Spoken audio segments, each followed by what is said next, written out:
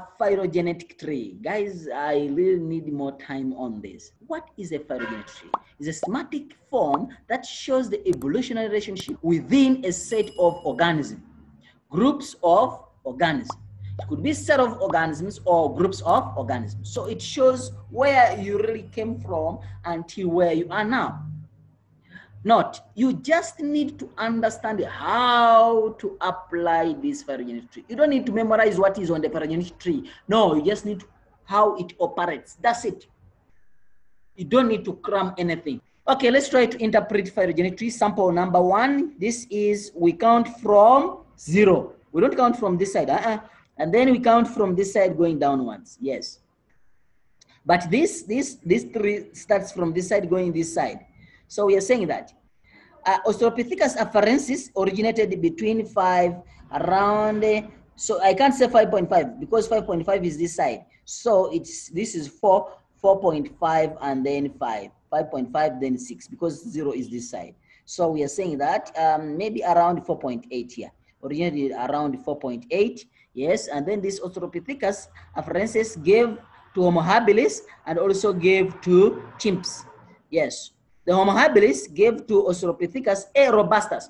All right, Homo habilis gave rise to Homo erectus, the upright walking man, and then Australopithecus robustus, and then Homo erectus gave rise to Homo sapiens. So now we can say that's how we can interpret it. But we have a lot of questions here. Which one is the common ancestor of all these species? I will say it is Australopithecus afarensis. And ask. Okay, let's go to another phylogenetic tree and then try to interpret it. Here, 0 is this side now and is on top. And then 1, 2, 3, 4. Yes, so these are million years ago. And then it means that in this case, they can ask you, how many genera are here? 1, Australopithecus 1, Homo 2, Kenya, Theropus 3, and then this Australopithecus, all these are Australopithecus 3, this is Homo, so it's 1, 2, and then 3. So there are 3, all of these ones, there are 3 genera, 3 genera. Genus is 1, the first name. As long as it is repeating, then it means that you have counted that one. How many species? Species a lot. All of them, they are species. So you can count them that. Sapiens 1, Neanderthalensis is 2, Augusta 4, Habilis 5. So you can count them. You can count them. So the second name, Robustus. So basically that's it. And then you can ask you another question. Which species competed with the resources with Homo sapiens? You draw a line. You find out that Homo Neanderthals, it was there. You find this one was there. If you draw a line, I think even this one touches. So it competed the resources with that. If you look at this one, which one competed the resources with Homo habilis? I draw a line touching here and I draw a line touching here and then on top. So I can count. So how many million years did Homo habilis exist? So I count from here up to here. From here, I draw a line to this, and then I draw a line to this, and then I find a difference. From here to here, and then from here to here. So from here, it may be 2.5, and then here, 1.5. So I will say 2.5 minus 1.5. So it's gonna be 1 million years. So how many million years ago did the Homo habilis extinct? So I will say that Homo habilis extinct because I'm going this side. Extinction, I'm going this side. So I'll draw extinct. It started from here, it's extinct from here. So I draw a line going up, maybe it is 1.5. So I'll say 1.5 million years ago. If they are talking about extinction, you have to tell us million years ago. Time of living, million years. Million years. If it is extinction or existed, when did it exist? So you tell us million years ago. When did it exist? I draw a line touching this 2.5 million years ago. How long did it exist? I find where it started and where it ended. I find the difference. 2.5 minus 1.5 gives me 1 million years. So basically that's it. And then if you look at this one, is also another phylogenetic tree. Okay, I'll come back with that. All right, another phylogenetic tree. In this one, we start from here on top going downwards. You see, we have different phylogenetic tree. So guys, it should not confuse you. It should not confuse you. So it means that this is the Sahelanthropus tacadensis is the origin. So no, it's not the origin. Origin is here. It gave rise to this, and then this. So it gave rise to this, and then this one gave rise to this, and also this. So this, how many genera are here? I'll find out. 1, 2, 3. Adipithecus. 3 is still 3. Australopithecus 4. Paranthropus 5, and then Homo 6. There are 6 genera. Which organisms existed at the same time as Paranthropus boisei? So I draw a line, because now this scale is this side. I draw a line touching the scale. I draw a line touching the scale. So I find out that is this. And then even here, this side. So whatever cover is covered, then it means that even if it's just a part which is covered, then it means that that organism is also involved. Then lastly, this one is trying to show you what happened to the brain, what happened to the tools, and what happened to the skulls. So it's just a combination of everything.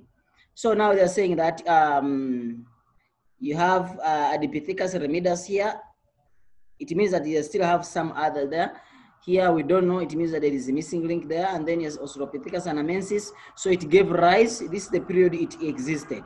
So the bar shows the period it existed. Which one existed the longest period? You'll find out that Paranthropus boisei. Yeah, they existed for the longest time. Existed for the longest time. Homo sapiens, Homo erectus, and Paranthropus boisei. Which ancestor is for Homo erectus and Paranthropus boisei? So I'll come back here like this. I go back.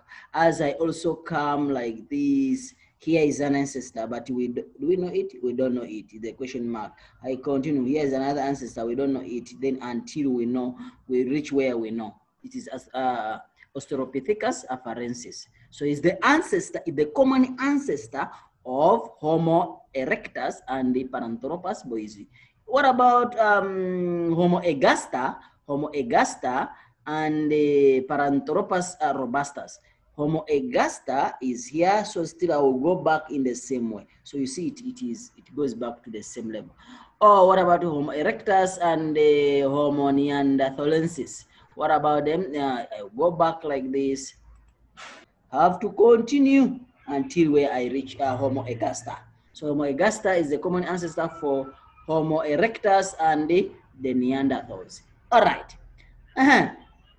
Now let's compare this with this. Which one first used tools? Which one first used? We know that Homo habilis first used tools, but according to this, what are they saying? These are the oldest tools. Older ones are the oldest tools, and then you have these ones, and then now you have the biggest ones. The technology is here. So they're saying that if you look at which one, this one started to use tools from here. So I can draw a line according to this, yeah. Paranthropus, this one, and then this one also you used, tools, nyan, yes. And also Homo habilis, you see, also Homo habilis also use the tools. So these ones, the one you draw a line touching the what? The scale. So that's how you can interpret that. Then they can ask you which ancestors started to use 2 limbs by pedolism. So you go draw a line is here, started from here, then draw a line. It means that Australopithecus anamensis started to use 2 limbs. Yeah, if you watch that video, it will show you exactly. And then just before that, they were using 4 limbs, quadrupedal. And then you have, so that's how you can interpret. Draw a line, and then you interpret. And then here are some of the questions. Let's look at the questions. Then you're saying that, let's look at the question. What is the name of the diagram? Is phylogenetic tree. How many genera are shown in the diagram? You count the genera. Adipithecus, that's 1. Adipithecus 1. Australopithecus 2. If you check it here, Adipithecus 1, Australopithecus 2, Homo 3, Paranthropus 4. So there are 4 genera. That's basically that. They're saying that what is the common ancestor for Homo sapiens and Homo erectus? I think now you know how to find it. Homo erectus here and the Homo sapiens are here. I draw a line until they touch. Homo ergaster is the common ancestor. What is the common ancestor for all species? All species. So Adipithecus ramidas. And then give 2 pairs of species that competed for resources. Just choose. If I choose this, I draw a line. Yes, it competed. This one, Boise, competed with Robustus. Still competed with Homo habilis. Still competed with Homo ergaster. You see, so you just draw a line, those 2, then you find out that that is the answer. Which species first use tools? Which species first use tools?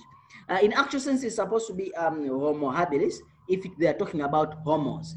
But if they're not talking about homos, then if they are saying tools, you see these are the tools, old ones. Then you draw a line, all these ones. You see which one first used. I think the one which first used tools is this Paranthropus. Yes, Paranthropus. Yes, it's the one which first used tools. I think even this one, yeah. Australopithecus africanus is the one which first used tools, and this also, 2 of them at the same time. And then they're saying which species first walked on 2 limbs. Then you go to the 2 limbs. Bipedal is here. You see, bipedal started from here. So it's Australopithecus anamensis. Then they're saying that how many million years, Maya means million years ago, did Australopithecus africanus appeared? Australopithecus africanus. I look for Australopithecus africanus. It's here. So I start from the dark line. Yeah, so they are saying that maybe it is 2.9. Yes, it's not 3. It's not yet 3. It's 2 because I count from this side. 2.9. Yes. Then they are saying that 2.9 million years ago. 2.9 Maya. When did the Homo habilis became extinct? When did the Homo habilis became extinct? Where is Homo habilis? You look for it. Homo habilis is around here. Yeah, it got extinct. You draw a line. Maybe it's 2 is 1 point because I count from this side, from top. You count from 0. It's 1 point, 1.5. You draw a line. You must use a ruler. Don't just estimate like me. You must use a ruler. Then they are saying that how many million years did Australopithecus africanus exist? Australopithecus africanus. I go Australopithecus africanus. I draw a line on head. I draw a line on bottom. The bottom is 30, and then the head is around 2.5. So 3 minus 2.5 is 0.5 million years. How did the brain size show evolution trend? So now they are not talking about here. They are saying that brain size. You see that expansion increases.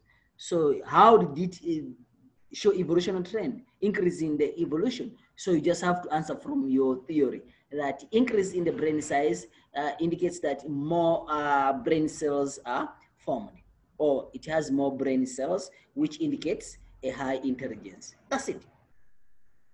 And then they're saying, give one example of transitional fossil. Still, this one is from your theory, Sediba, or Australopithecus sedibus. Also, A, Sediba. Capital A, full stop, Sediba. That's the meaning. Or Carabo. If they ask you scientific name, because sometimes they ask you scientific name, sometimes they ask you just the what is it. Then if they ask you what is it, without specifying scientific name or common name, just give the name. Or you can give the scientific name. Whatever, what is easier for you. How did the dentition show the diary of the species? The dentition, the kind of teeth. If you look at the other primates, they had these canines, tough jaws. It shows, it means that they were feeding on rough, tough food, yes?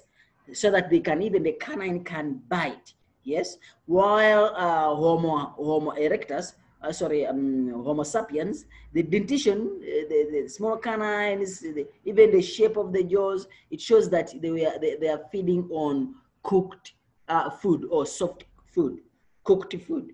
While the other ones, the one like, if you have the well-developed canine, then it means that you are feeding on a tough wrap. It's a raw and tough food. So the dentition will show you which kind of food you are feeding on. All right, guys, let's look at some of these questions now. I'm going to open the what? Now it's time for discussion. It's time for discussion. Someone saying, sir, don't mind. All right. All right, guys, it's time for discussion. If you know that where you are, they are making noise, you let me know. Here's the questions. I'm going to get someone and then try to answer like 3 questions. Everywhere. I'm saying the table below shows. Yes, sir. Let me try to interpret for you, and then I ask you questions, you answer. They're saying that don't give me answers from that booklet, from that slide down. No. I want your own answer. Table below shows the evolutionary evolution of cranial capacity in some species. You have Sahelanthropus, you have Australopithecus, Homo habilis, Homo erectus, Neanderthals, and then Sapiens. All right, they're saying the period of existence. This is the period of existence. They existed 7 to 6 million years ago. So, and then this is the brain capacity.